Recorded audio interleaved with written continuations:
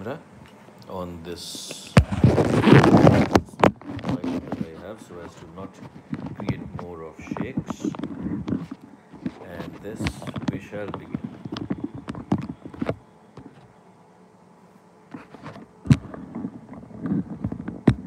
Adjusting the camera a bit.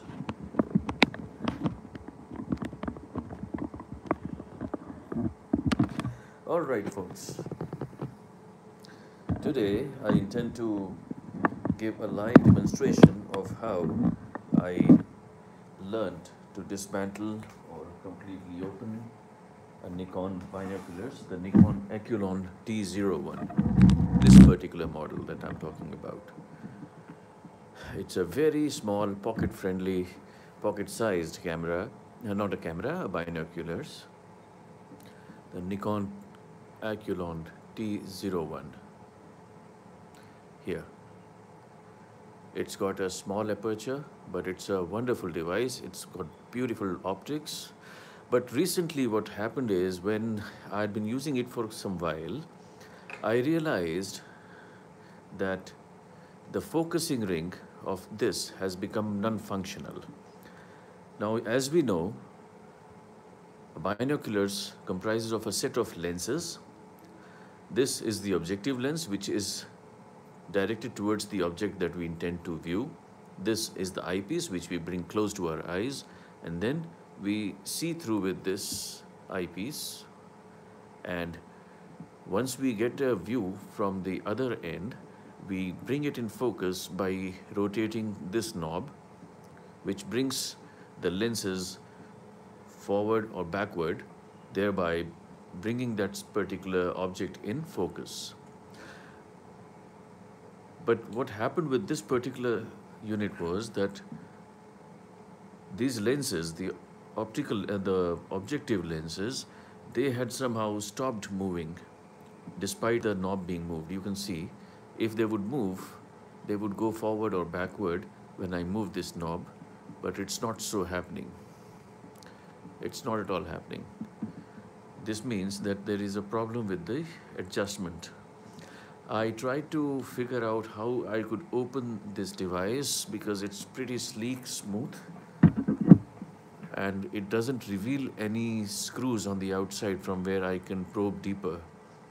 So for quite a while, I was very disappointed that I'm unable to open through with this.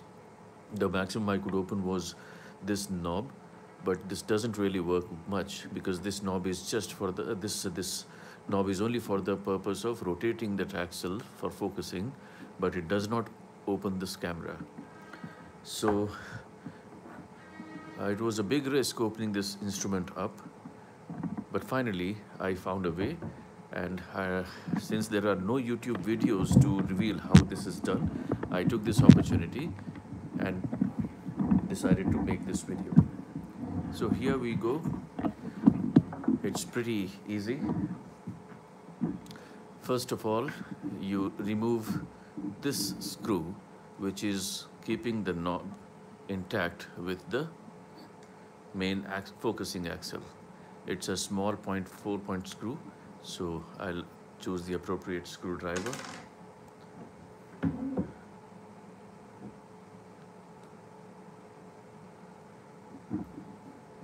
And thereafter, I remove this.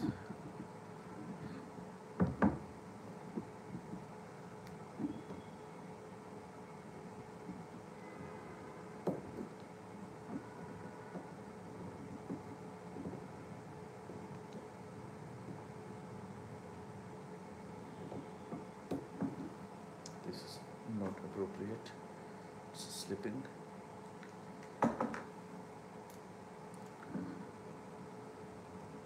This fits in well. So here I have removed this knob. You see, it's a small screw. You can easily pop it out, and once you do so, you realize there's a small squarish hole. There's a small squarish hole in the center of the knob. The purpose of this particular squarish hole is to allow a fixing to this particular point. point, the front end of the focusing axle, which in itself you see is squarish. So this knob fits in very well, and owing to its fixing and thereafter tightening by this particular screw, when you move the knob is free to move around, and in doing so it moves the axle. Okay, so we keep these two things aside.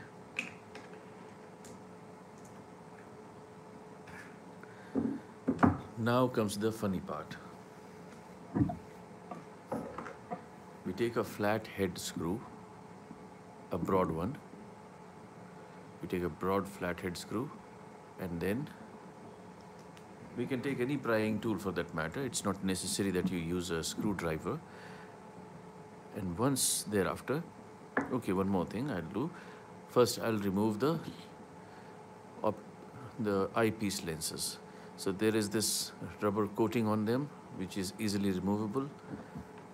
Then you have these units left. They are very firmly placed.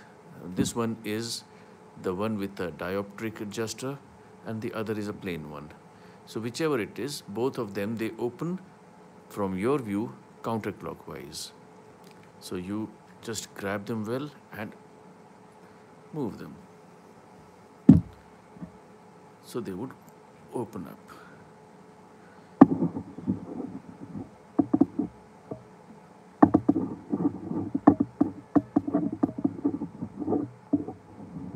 This is the first unit with a combination of lenses. We put it aside, take the other side, and move this also.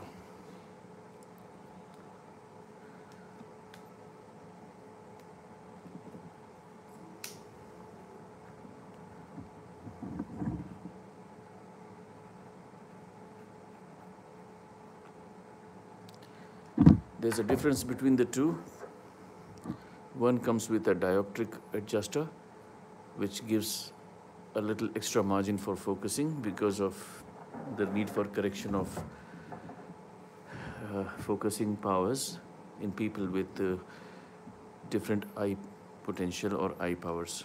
Now we are left with simple box containing lenses, two tubular systems connected by a common axle containing lenses. So now to open this up, you turn it around. You see this, there's a groove over here. There's a groove over here, and there's a groove on the other side. Okay, so I'll begin with this one first. There's a groove on this side. We'll fix it here and just push it in. Once you have pushed it in, when it's being opened for the first time, you'll realize that it's putting up a lot of resistance, because what happens is it is stuck. This plastic sheet comes off, which is stuck to this metallic tubular system by means of some strong glue. So once you're doing it for the first time, you make sure that you are not over pushing it. You're not applying too much of pressure. You're just constantly giving a adequate amount of pressure so as to pry it away. So this comes the first one. Turn it around.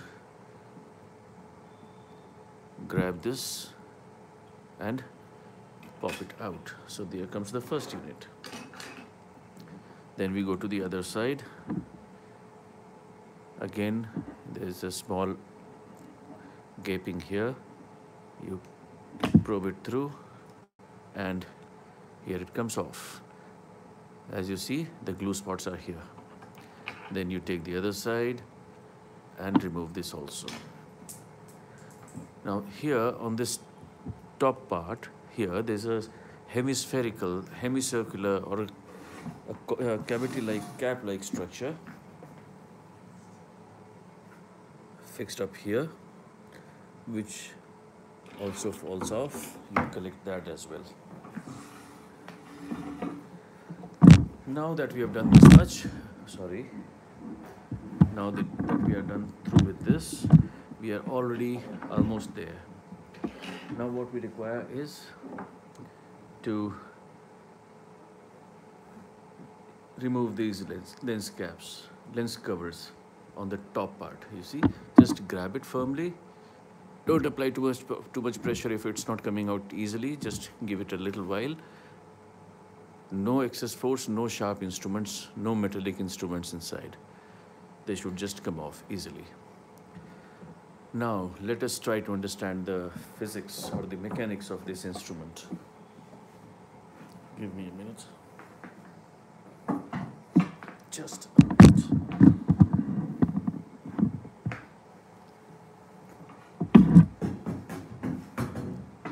Yeah. Now it's better. I can sit in the center and give a demonstration around here. Okay.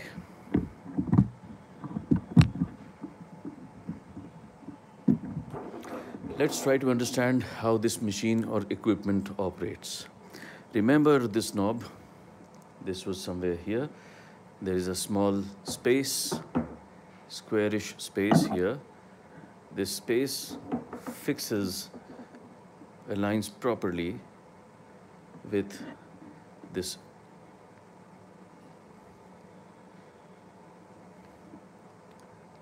Let me do it from my view. Okay, I have fixed it well. You see, this associates itself very well with the head part of the axle, which comes right from the front till the end. Now, what has happened in my particular unit is that what happens is, once you move it, the axle inside also rotates.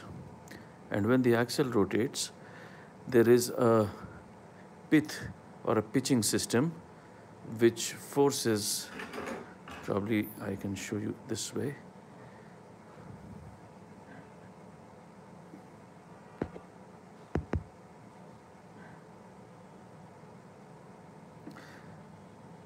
There is a continuity of this unit a little beyond this, and once we rotate, what happens is there is a pitching mechanism here, a pith or a pitch mechanism. I need some lights, better lights. Let me show you that.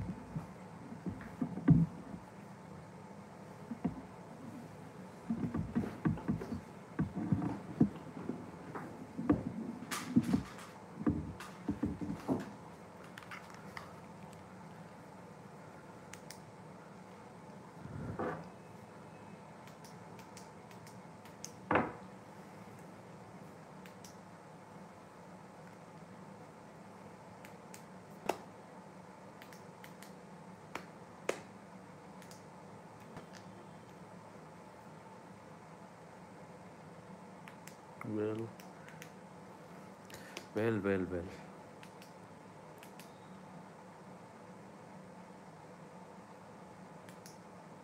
What's wrong with this stuff?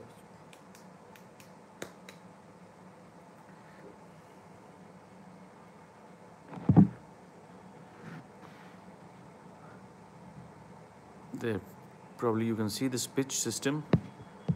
There is a pitch screw-like arrangement. Hope you can see.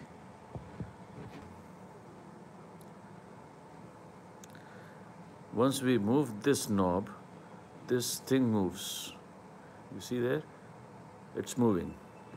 And as it moves, what happens is that there is a unit ahead of it which has the fixing point for this groove.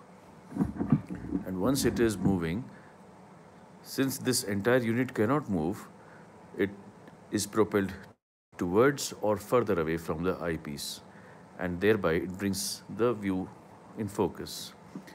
Now, in this particular case, what has happened is, I'll pull this out.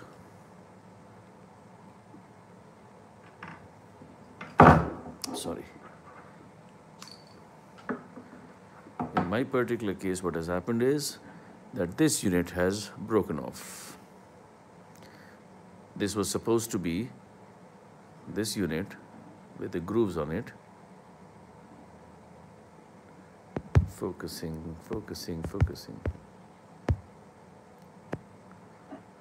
This thing on the grooves on it was supposed to pierce through here and come out on the other side, but it has gone bad. It has been damaged and is unable to move. This is the real problem that I'm facing. And if it would move, what will happen is, just try to understand, this groove, when it moves, it will be either pulling or pushing this particular thing away or closer, either away or closer to the eyepiece, and the extension of this arm is connected to the lens set, the objective lens set. Let's pull them out.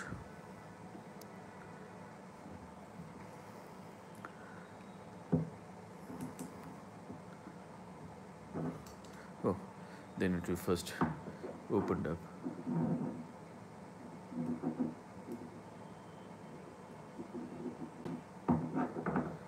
Okay, to bring that lens thing out, we need to open them, for which we need a sharp object, a sharp pin-like thing. So I got this thin piece with a pin-like head, put it in here, and in this lens set, you will see there's a small groove. There probably you can see. There's a small groove over here, and there's a small groove on the opposite side of it. So you just place this pin over it and you move it. Uh-oh.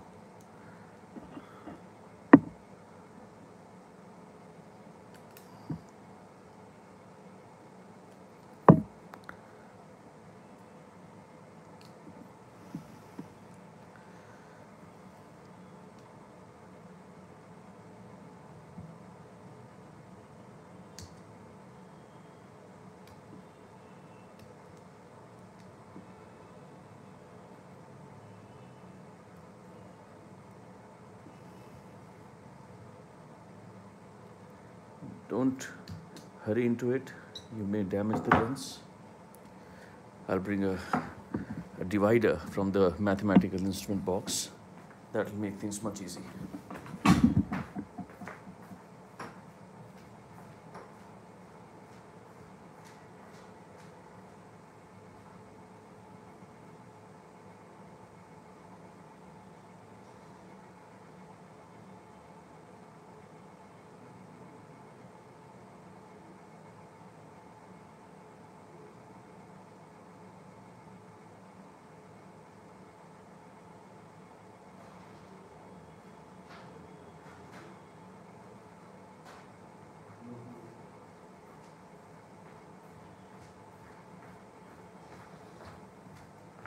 Sorry guys, sorry to keep you waiting. I left to bring this compass. So again, there is a small groove. Let me show you with the light.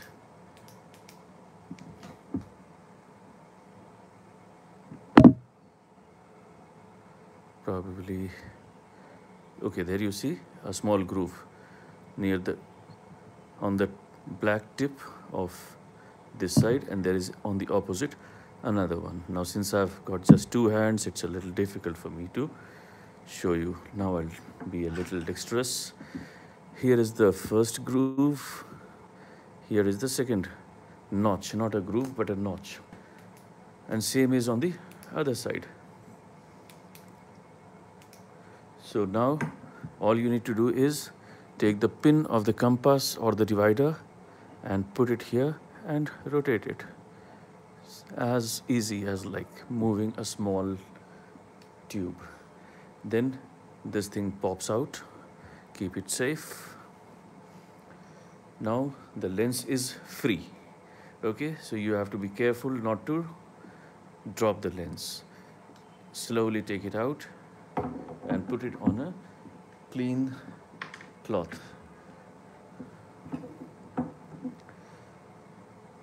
Thereafter, you can bring out the remaining part of the lens holder assembly. We'll see how the lens holder assembly works after I bring out this other lens. So move it out, move it around, and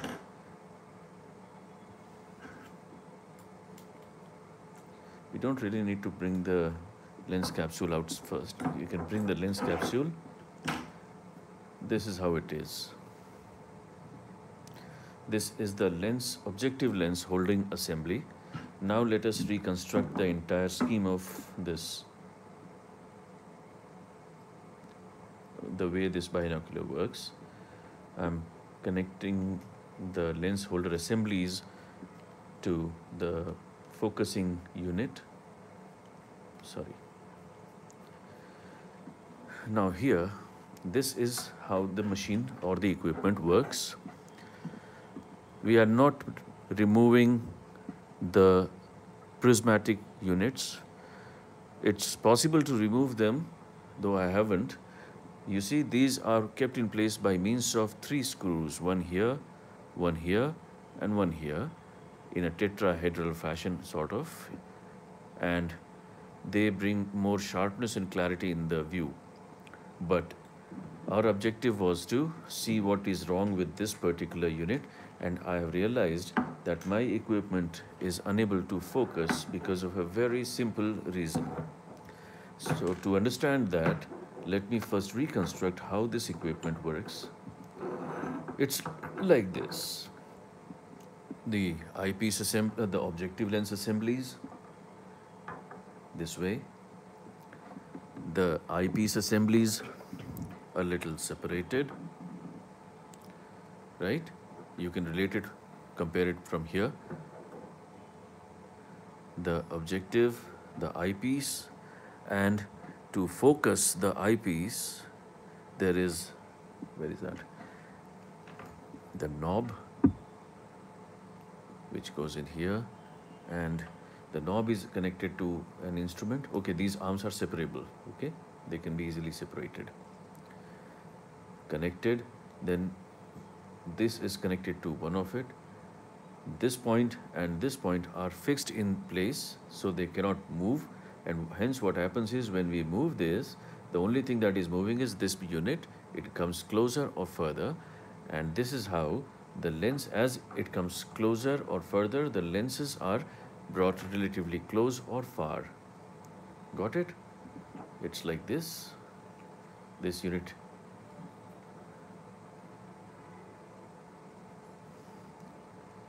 This is it. Once I start rotating the axle, this axle will move inside this groove, and since this is unable to rotate along with the groove, it will be either brought in or moved away from the eyepiece, thereby bringing a focus. So what we do is, I have realized that my particular instrument has both the axle rod broken. You can see the axle rod is broken. It has been, for some reason, I don't know why, it has been broken. It is supposed to go through with this, but it has been broken down, and the part remaining, the broken part is still stuck inside. So I'll be removing that. And thereafter, I also need to attach these arms with their appropriate size, appropriate side of lens capsules. Once I'll be able to do this, I think my equipment will be still functional. Okay, so once I do that, I'll show you once how it has been done. But for the time being, let us close this unit back. How would we do so? Hold the unit casing together. First, a lens capsule with the lens arrangement. The empty part, this one, empty hollow side goes in first. The second lens capsule also goes in first, or the lens assembly. The capsule seems more scientific to say.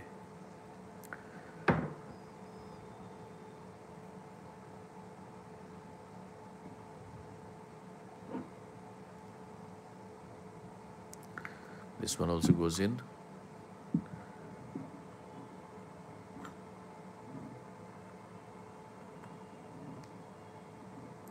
Remember, when I'm pushing them in, I'm sliding them along this place from where the focusing arm unit will attach. So it's easy to do so. The groove settles in firmly. Now I'll put in the focusing cylinder, the focusing ring from the head point on the other side. It comes off from this end that you see. I'm pushing it, it comes off. Then we slide the remaining broken fragment.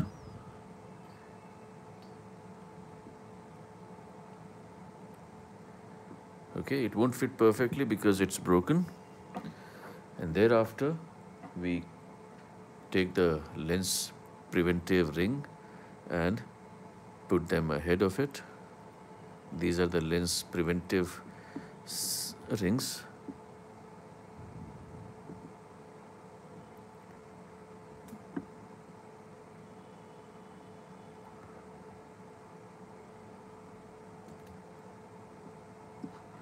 Firmly put in place. Thereafter, let us put these eyepieces. In my unit, the diopter arranger or the diopter adjuster was on the right side, so I'll stay with that. You simply put it in place and slightly tighten it. Then you take the other one, see if there is no dust particle inside, and then you place it and let it sit firmly. Don't apply any unnecessary force. If it is not fitting well, then probably your alignment is not appropriate. Redo that. Thereafter,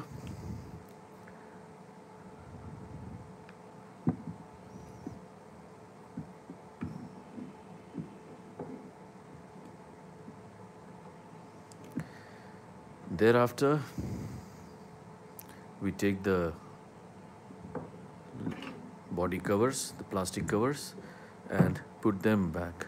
Now, if you are confused as to which side goes which way, then it's very simple to make out. You see, this side has a small outgrown or an appendage here, which allows for this hanging band. And on one set of this unit, plastic units, when you bring them together, you find this notch.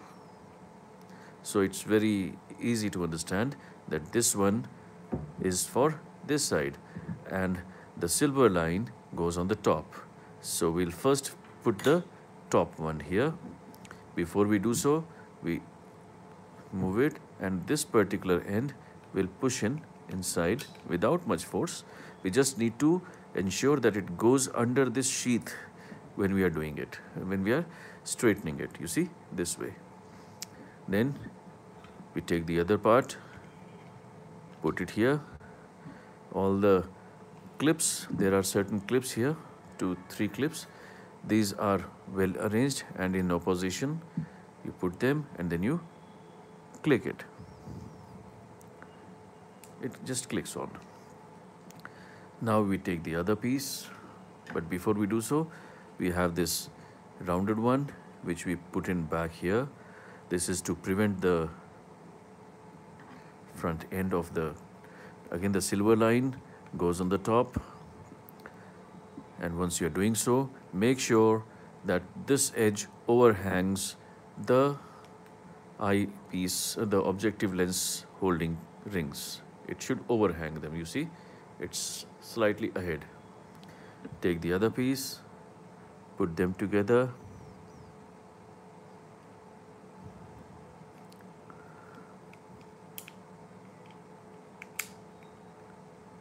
And they should click firmly in place.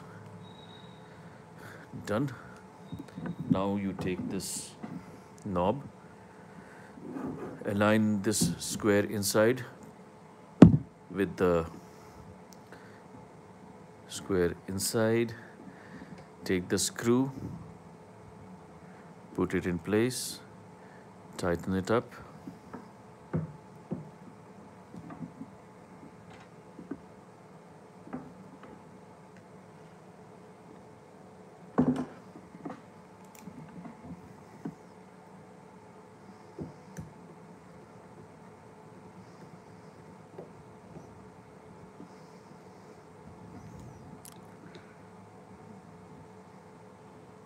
This is done, and there the rubber sheath on the eyepieces, they go back,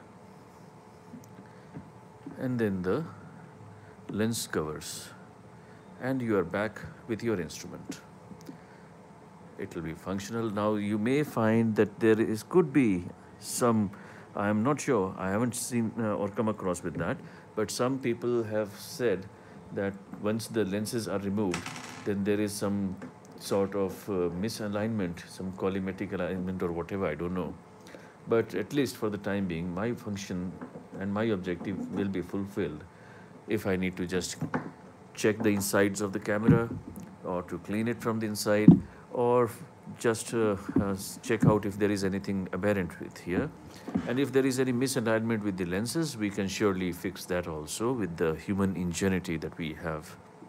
All right, folks, thank you so very much for staying along with me.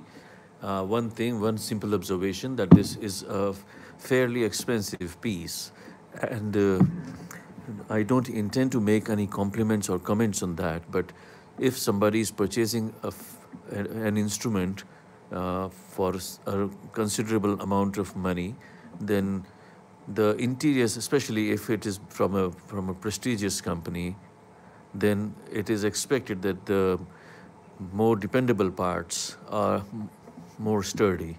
So rather than just simple plastic, it could have been some very basic material of, say, aluminum or something, which is more reliable and long lasting, and it won't make too much of a difference in the costings, I believe. So if Nikon fellows, you are looking at this video, it's my humble request that please consider replacing this plastic axle, focusing axle, by a metallic piece, which shall be making this instrument much more reliable and more worthy. It's been a wonderful instrument with beautiful optics, very sharp images, and it's like unbelievably clear. So I'm really disappointed when I'm unable to take it out only for the loss of one single small fraction of a plastic piece. So thank you very much, and I'll keep you posted when I try to rectify, and if I'm successful in correcting this particular piece that I just shown.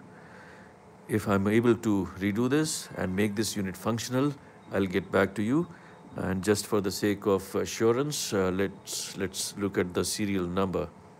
It's it's the other way around. I believe you can see this. Just to give a sense of surety that it'll be the same unit next time I do anything with this. So I'll read it out. It's 0115967. So if I'm able to rectify this unit, I shall be extremely glad to share this video with you. Thank you very much, friends. Thank you. Bye-bye.